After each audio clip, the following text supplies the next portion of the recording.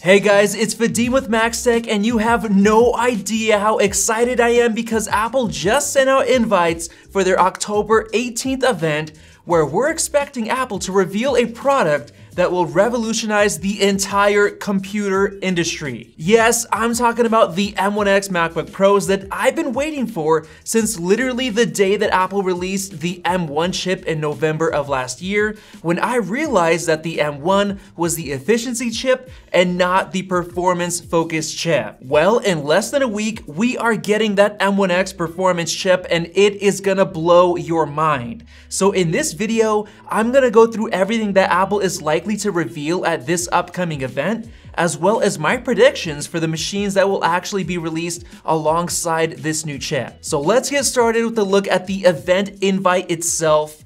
The title is simply Unleashed. This is obviously referring to Apple unleashing the M1X chip, which is gonna be the most powerful laptop chip ever made, as I'm gonna show you guys in just a minute. And this is why the graphic in the invite looks like a warp drive effect flying through space, similar to something you'd see from Star Trek. And just to add some more evidence to that claim, when Apple released the M1 chip, their newsroom article back in November was literally titled Apple Unleashes M1, so the similarities are huge. Now with that said, let me go through some of the biggest leaks and rumors that back up the predictions of these M1X Macs coming next week. First off, Mark Gurman, who is the most reliable Apple leaker out there, has been saying for months that both the 14 and 16-inch M1X MacBook Pros are gonna be revealed before the end of November. And very recently, we've started to see evidence of Apple's current Intel-based 16-inch MacBook Pro running out of stock at many Apple stores around the nation, which usually only happens right before the release of new models. Even better, the power adapters for MacBook Pros have begun to run out of stock as well, pointing to Apple releasing new charging bricks for these M1X MacBook Pros, which is exactly what Apple did for the M1 iMac. On top of that, other leakers like Leaks Apple Pro and Dylan DKT have pointed to October as the month that Apple will reveal these new M1X MacBook Pros. And Ross Young, a display analyst that is extremely reliable, someone who perfectly nailed the display size for the recent iPad mini 6 redesign, is also confident that Apple will reveal new MacBook Pros at this upcoming event. And Majin Buu shared an image of a DVT MacBook Pro unit with the chip showing up as the M1X. And those usually only show up not too long before release because DVT stands for Design Validation Test, kind of like a quality control unit. And I myself am 100% sure that this is gonna happen, and I also believe the chip will be called the M1X, not the M2 and not the M2X, since I literally created this t-shirt design that you guys can buy if you wanna help support this channel, and you can find it in the merch shelf below. So now, before I get into the other machines I expect to get released alongside the new M1X chip, I wanna dive deep into the specs and features that I'm expecting Apple to pack into the new chip itself. According to Mark Gurman, it's going to feature a 10-core CPU layout, specifically with 8 performance cores and just 2 efficiency cores. That's double the P cores and half the E cores compared to the M1, which shows that these chips will be focused on performance. So I estimated the performance of this new chip compared to the M1, and here is what I got. Around 15,000 multi-core points in Geekbench 5, which outperforms every single laptop chip ever made, and it even outperforms the 16-core Xeon CPU in the Mac Pro. This will essentially blow the minds of everyone in the tech industry. But wait until you see the estimates for the GPU performance. Mark Gurman believes there is going to be 2 versions of the chip, one with a 16-core GPU and one with a 32-core GPU. So here are the estimates that I've made for the performance of these 2 chips, with even the base 16-core model outperforming the insanely powerful 5600M GPU in the current 16-inch MacBook Pro. And the 32-core option will outperform the very best dedicated 5700 XT GPU in the current 27-inch iMac, which is insane for a GPU that's fully integrated into the main chip. So if you want to see us test them out to the extreme, then subscribe right now, because as you might know, we went all out on our M1 Mac coverage last year with the most in-depth comparisons on the web. Now, apart from the CPU and the GPU, Mark Gurman claimed that it would have up to 64 gigabytes of unified memory, which is controversial since others like Luke Miani have reported that it's going to be limited to 32 gigs. But either way, it'll be enough for almost everyone. And finally, Mark Gurman said that it's going to come with an improved neural engine.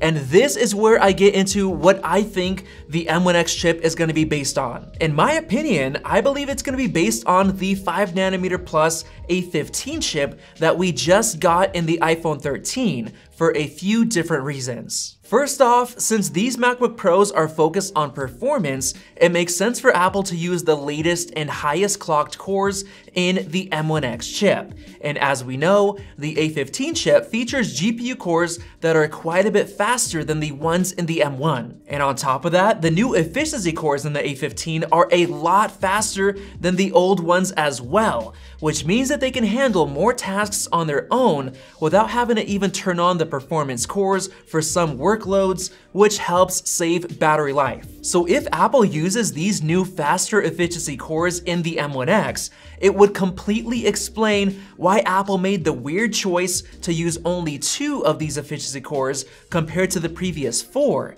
since they're going to be more powerful than before. Now, matching up to Mark Gurman's leak, the new A15 chip has a new, faster neural engine, and I expect that to go directly into the M1X, alongside all of the other new components like the image signal processor and the new video encoders and decoders, including the new ones that are meant for ProRes. So yeah, with all that said, the M1X chip is gonna be insane. And I personally think that this chip will blow the minds of the entire tech industry, and it's gonna put shivers down the spines of every Windows laptop company out there, essentially forcing them to switch to ARM and RISC-V based chips because of the massive battery life benefits. Now, getting into the machines themselves, the M1X chip will definitely be going into both the 14 and 16-inch MacBook Pros, as well as the high-end Mac Mini and the larger iMac. But I don't expect all of them to be revealed at this event.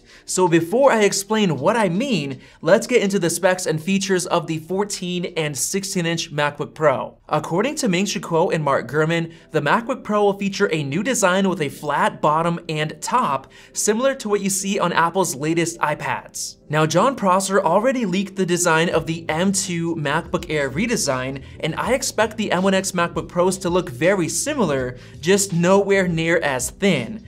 And of course, with more ports. Specifically, leaks are pointing to them getting an SDXC card slot, as well as an HDMI port and a new MagSafe connector for charging.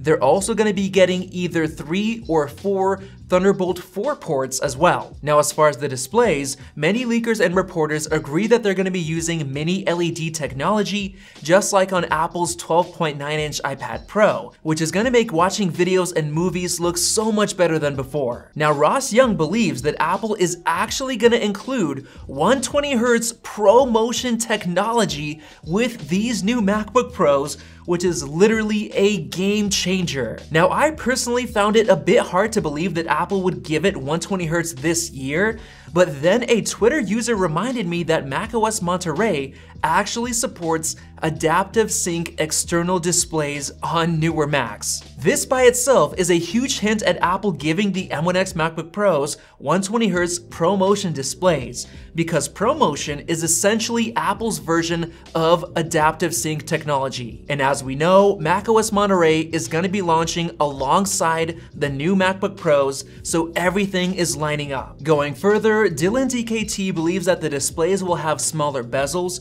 without a logo on the bottom, as well as a 1080p webcam and new charging bricks. Now, I fully agree with all of these details because I personally believe that the display will feature rounded corners like on the iPad Pro, making it easier to pack in thinner bezels. And I believe this because the latest versions of macOS have rounded windows on both the top and the bottom. And as far as the removal of the MacBook Pro logo on the bottom of the display, this perfectly matches up to Jon Prosser's leak of the redesigned MacBook Air, which also showed these new long rubber pads on the bottom, which I'm expecting to come to the M1X MacBook Pros since the current M1 iMac uses this new pad design. Now on top of that, the display resolutions have recently leaked for both the 14 and 16-inch MacBook Pros, and they actually reveal a new, more boxy and tall aspect ratio, directly pointing to Apple getting rid of that bottom chin and logo. And as far as the new charging bricks, I expect them to be smaller than before, featuring a USB Type-C port, so you can either charge with the included MagSafe adapter cable or a regular USB Type-C cable. We should also expect the touch bar to finally get removed, and I fully agree with Luke Miani's leak about the circular backlit Touch ID button from the new Magic Keyboard to come to the M1X MacBook Pros, as well as the newer shortcut keys for Spotlight Search, Microphone, Do Not Disturb, and the language/emoji key. Now with that said, everything that I just mentioned will be coming to both the 14 and 16-inch MacBook Pros, so let me go through the differences I expect for each model. The 16-inch will be coming with a faster charging brick, better speakers, a better cooling system due to the larger size, and obviously a larger 100 watt-hour battery pack. I'm personally expecting Apple to announce up to 20 hours of battery life for the 14-inch and 25 or 30 hours of battery life for the 16-inch, which will blow everyone away. So here is a list of specs for both the 14 and 16-inch M1X MacBook Pro models, including the specs, features, and prices for the standard models. And as you can see, I expect the 32-core GPU option to be exclusive to the 16-inch model. Now moving on to the other machines that will be getting this new chip, I personally expect the M1X Mac Mini to be revealed at this event, just like I claimed 2 months ago. And I fully expect the design to match the renders by Jon Prosser and Ian Zelbo. So here is a list of all of the specs and features I'm expecting, including the price and chip options. Now, I personally think that the M1X 30-inch iMac is likely not coming for a few months because there's gonna be too many Macs screaming for attention if they reveal all of them at once at this event. So Apple will likely do the same thing they did with the M1 24-inch iMac and reveal it a few months later so it can be the center of the spotlight. Now finally, Dylan DKT also believes that the AirPods 3 will be revealed or released at this event, which I can totally see happening. But other than that, there's one more thing that could end up being released, and that's a Nintendo Switch style hybrid gaming console, which has actually been leaked for many months through various sources. This new handheld gaming device will also be able to connect to external TVs and monitors, and there's a chance that Apple is creating a new GPU-focused chip specifically for this new gaming device. Now, I actually went through all of the details in this video that I made almost half a year ago, but the rumors are still the same, so check it out if you want all of the details. Now, if Apple releases this new gaming device, they will also be making a huge push into gaming across all of their products, especially the new M1X MacBook Pros, with new crossplay features so you can play online with anyone who has an Apple device. But to wrap up this entire video, you guys are about to witness history with the release of the M1X MacBook Pro, with the entire computing industry beginning the shift away from traditional x86 chip designs, including Intel themselves. So hopefully you enjoyed this video, and if you're excited for this event, go ahead and click the circle above to subscribe right now, because we're gonna be covering these Macs more than any channel out there. So definitely check out one of those two videos right there. Thanks for watching, and we'll see you in the next video.